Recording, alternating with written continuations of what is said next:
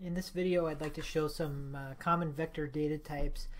The first thing that I'm going to do here, I've got a new map in ArcGIS Pro that I made just for demonstration purposes, and I'm going to choose to view the catalog pane.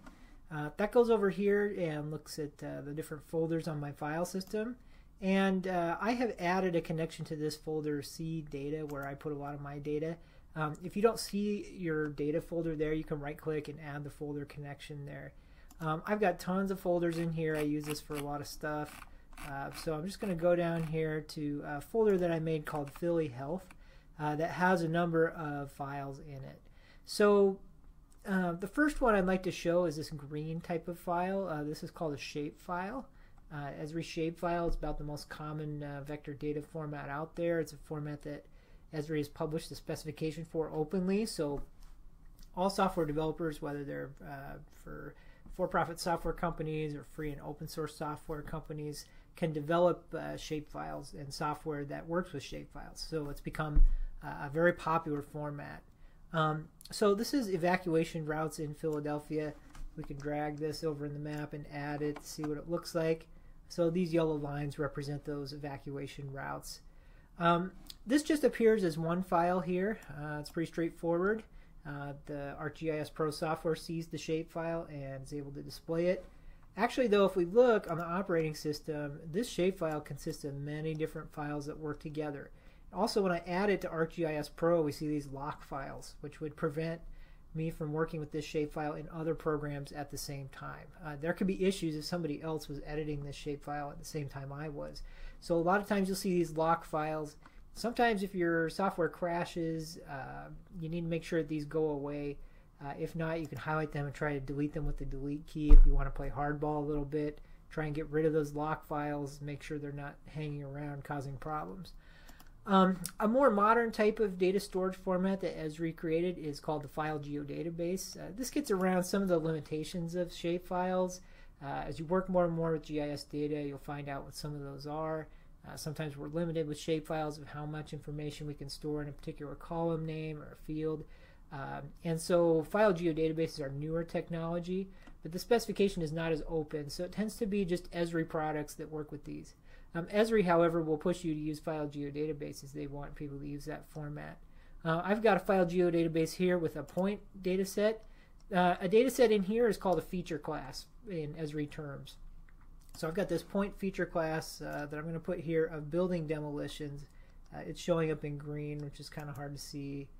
Let's make those red or orange. There we go. So I've got these demolition points that are showing up.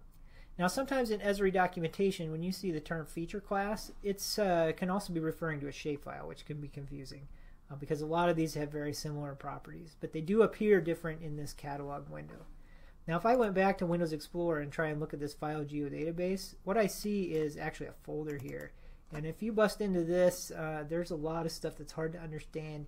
You can't see the data itself, and it's kind of like a black box. So Esri software can work with it, but we can't monkey around with it here and try to modify it. Then we have some simpler formats that are a little more openly documented and easier to wrap our head around. One of them is KML, so you'll see that here. I've got a HIV treatment centers KML file. I can drag and drop this onto the map, and there they are.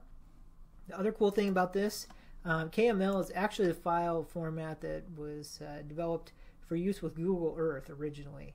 And later it was made an open specification. So if you double click this, by default usually a KML file will open inside of Google Earth, and it will zoom you straight to there. And sometimes Google Earth will be able to do some things with KML that you can't do in other programs. So we can see these little push pins here, maybe click those and get some more attributes on them. Now if you open a KML file in a program like Notepad, you can see that it's actually just clear text behind it. So this is not formatted very nicely right now, but this is just in a format called XML, and I could actually modify this in Notepad if I was very careful and didn't break the file. I could modify attributes and locations and things like that. And if you look closely, you'll even see the geographic coordinates here, which you can modify if you needed to move the feature. A final way to store data, which is probably maybe what we should have started with, it's the most intuitive, is in a spreadsheet. So I've got this spreadsheet here. This is stored in a format called comma separated value. Let me open this in Notepad first. This just looks like a whole soup full of data, but it's very, very structured. So the first line here is the names of my attribute columns. Notice I have an X and a Y. That's storing longitude and latitude coordinates. And then I've got all these other coordinates for attribute data, like facility name. This is places where you can get flu shots in Philadelphia. I've got the address, zip code, phone. And then on each line I have a new location with all this data in the order that's specified here in the header. So if I were to open this in a program like Microsoft Excel, Excel would be able to read this format and just boom, put it right in the spreadsheet. And what would be really cool is if I can map this out and just map these latitude and longitude coordinates and then work with the rest of this as if it were an attribute table. So you can actually do that. You can drag and drop a CSV into ArcGIS Pro just like this other data. Here it is down here at the bottom. So it showed up here in the standalone tables section, and we don't see this data immediately. So adding CSVs is not a one-step process here. What we have to do is right-click it. Now, if we wanted to, we could open it here and we could see the data. So the table loads, but it doesn't draw on the map automatically. What you've got to do is tell the software which fields are holding the longitude and latitude information. So to do that, you can right-click and say Display XY Data. Well, what this will do, will run a little tool where you can match up the X field and the Y field. It just guessed for us, pretty educated guess, guessing that the X field is going to be the one named X and the Y field is the one named Y. If we run this, we should now see these pop up on the map. Let me turn some of the other stuff off. Okay, these are the locations where we could get flu shots. And if we wanted to export this to a shapefile, we could right-click and go down and export features.